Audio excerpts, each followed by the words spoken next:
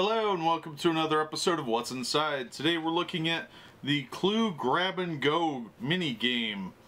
Ages 8 and up, 3 to 6 players, it says, from Hasbro. This one was put out in 2014 and is a travel version of the classic game Clue. As you can see, it's got the same cover as the 2013 regular size Clue, but found this at Walmart the other day. It was only $5, so I thought, why not? So let's see what we've got in here, because it's supposed to be kind of a travel game.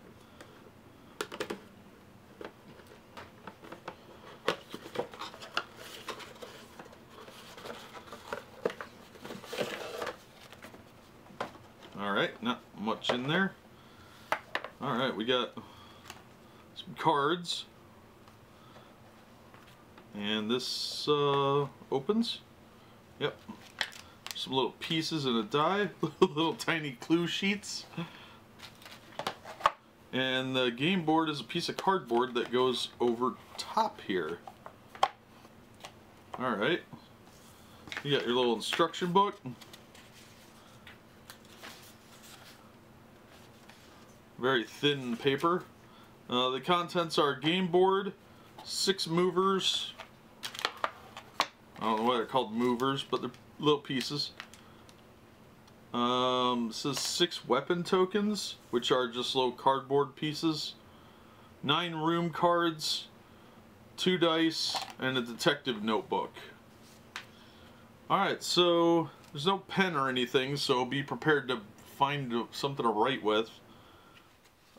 These things are real tiny and they're one-sided, so be aware of that. But it is basically a Clue layout. It does still have the secret passageway to the kitchen, but there isn't one. Oh wait, yep, secret passage from the guest house to the spa and back again. So you still get your secret passageways. The layout's a little different than your classic Clue board, but what do you want for $5? The plastic thing here, a little cheap, not gonna lie. Not super impressed with that. Doesn't fold back up real easily, but it's probably not supposed to. Kind of weird that this wasn't like a sticker or something on here, but hey, whatever. These cards are real cheap. It does give you 2 sets of the, you know, because I guess there's got to be a set for the thing, but there's no envelope to put in who did it, which is a little lame. So these aren't magnetic, they're just cheap little plastic pawns. 2 real tiny little die. At least the pawns are color coordinated. Yeah, I'm a little disappointed with this. There's no plastic weapons. Your weapons are here are the dumbbell, poison, a pistol, candlestick, knife, rope. And then there's the rooms. You got your guest house, your hall, your kitchen, observatory, spa, living room, dining room, the theater, and the patio. And then you've got guest mustard, scarlet, peacock, plum, green, and white. So the backs have the regular Clue symbols or question marks on them. But yeah, kind of cheaply put together. The cards are thin. They'll get damaged pretty easily. They're glossy, so I guess that's in C- for effort. But yeah, these are kind of cheap too, but they're not as bad as they could have been. The little notepad's cute in a weird way, but not a lot of pads on there, and the fact they're only one-sided is a little lazy. I guess for something to shut the kids up for a while, it'd be fine. But yeah, I don't know. Getting this thing to unfold is... I don't know if I'm supposed to force this or not. Yeah, once that locks in place, it's a little tricky.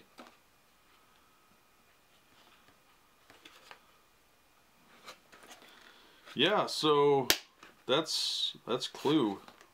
Grab and go. Oh yeah, wow. You gotta really snap that thing. It latches on here. And it's not real sturdy plastic, so you can't get a good grip. It does lock in place, which is nice. Hi, me.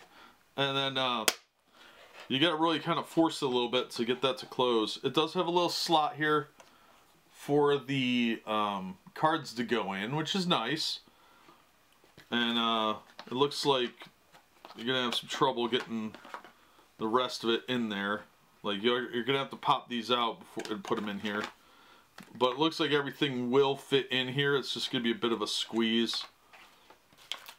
So that is Clue Grab and Go.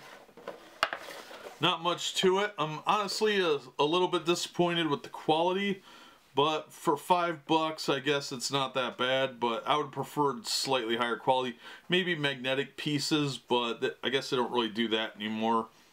It looks a little nicer on the picture than it does when you actually get it out. The cards look like they're nicer quality, but for $5, I guess it's an okay buy. I'm not terribly impressed, but here we are. But for something for the kids to do on a vacation or something, it might be worth picking up. Just throw it in a bag so they have something to do and play with. But that'll do it for this episode. As always, thank you for watching, and we hope to see you next time on What's Inside.